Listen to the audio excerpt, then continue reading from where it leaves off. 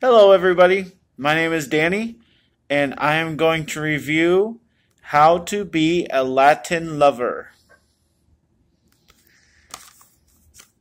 This movie has Eugenio Derbez. I'm not sure if I'm saying that right, but he's that guy. He's the guy. Salma Hayek, funny. Rob Lowe, he's. I never know what to peg Rob Lowe. He tries to be a comedian and then he tries to do serious movies, and I guess he can do all of it because he's good looking, but I don't know. I don't always buy his performances, but we'll get into that here in a little bit. Kristen Bell, this is her kind of movie. I'll say that. Oh, and there's a couple other surprises in this movie for stars. I won't spoil that because you know who they are, and you'll be like, "Oh, they're in this too." It's a pretty star-studded movie. I was surprised about that as I was watching it. This movie, on the cover, it says "Age is a number, sexy is forever." It is rated PG-13. I was pleasantly surprised about that because I know in my circle of people who would go to a theater to see a movie, which maybe is not that popular nowadays. When we saw this come out, we're like, oh, guy in his underwear. We're not going to go see that. It's got to be rated R. It's got to be raunchy. It's got to have nudity. It's got to, whatever else. We just thought the worst. We were like, why would you make a movie called that, and why would you have the poster be of some guy in his underwear? That's all we thought about it. I didn't see it in theaters, and I just saw it just now, tonight, and I'm making a review 2 minutes after I got done watching it. So my take on it was kind of poor, to be fair. And then I went into it watching it by myself at my place here, and I was really pleasantly surprised. I was surprised with all the stars in it. I was surprised by all the acting, and I'll just tell you, it's kind of an enjoyable movie. So, it does run almost 2 hours, and there are some deleted scenes after the movie. I'll just tell you that right now. Yeah,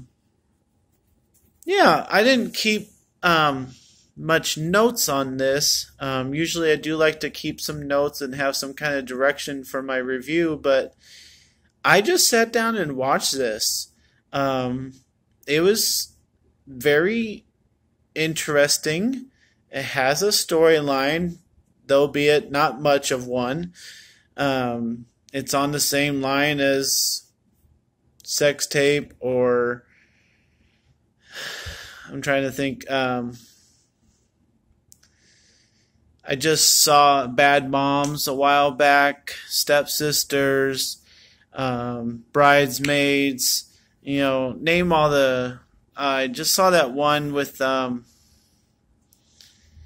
Just any of the Ashton Kutcher movies and Adam Sandler movies, and just they're all kind of the same humor. We're getting that nowadays, where somebody says, "Oh, I'm gonna get you, and I'm gonna lick you," and somebody's like, "Lick me? What?" Just like Trainwreck. We just saw that with John Cena. He's buying into this humor nowadays too. If he keeps making movies, The Rock is sort of that way. He's like, "Oh, I will pummel you. I will pummel you like baked bread." And we're like, okay. And that's like, if it's funny for everybody, that's fine. Amy Schumer is making a career out of this. And all these people that are in this movie, they've all made careers off of it. When Superbad came out, we were like astonished that that kind of humor can just like happen. Like, what's up, bro? You just hit me, bro. What are you gonna do? Are you gonna give me money? Or a bunch of booze?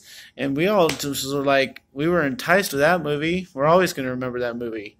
So this one is not as raunchy. It doesn't have as much language. It's rated PG-13. It's more of a feel-good movie with the family aspect, and there's a storyline of the man Candy, as it comes to be known as. getting dumped and having to learn how to live like a normal person. That's really what it's about. And trying to get back to glorification of being rich and living the easy life, which I'm sorry to spoil it, but he does. But he learns how to be a human being along the way since he has family, and that's what the whole family aspect is. I really think more and more that Bridesmaids was an epic movie of our time because it brought in that you can be raunchy funny, you can have a storyline, and you can make people cry. And I really tell you, this one gets to that point. It's just there's really only one point about the whole movie, and it's about this guy trying to be sexy, and there's not much else, so I can't give it credit for doing much else, but it does try to be a real movie, and I got to give it props on that. So I, Danny, am going to give How to Be a Latin Lover a B minus, straight B. I mean, it's really funny. And all the good people that you are going to recognize in this movie, they wanted to be a part of it and make it something and make it funny and make it feel good and have it stand out. And then I don't think anybody saw it in theaters. I'm going to have to look up the numbers from its opening weekend. But since I just don't think anybody saw it. I mean, I really don't. And so if anybody sees it on DVD, I would advise seeing it. It's funny. It's feel good. It gives you a lesson. It has a kid in it who turns out a performance. I mean, he's young. We can tell that. He's supposed to be 10, but I think he's might be a little older as a human being, in real life, older. Salma Hayek puts in a solid performance. I've always appreciated her on things, and when her name comes up, I watch her movies. So, the connection between them is really good, and there's just so many stars in this, you can't really not watch it.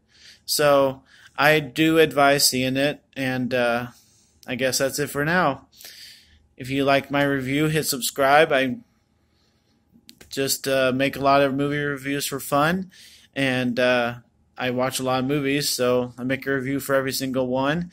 And I just did a kids movie before this, so it's kind of the depth of the movies I watch. So hope you guys follow me. Hope you guys care what I have to say, and enjoy your movies. Thanks.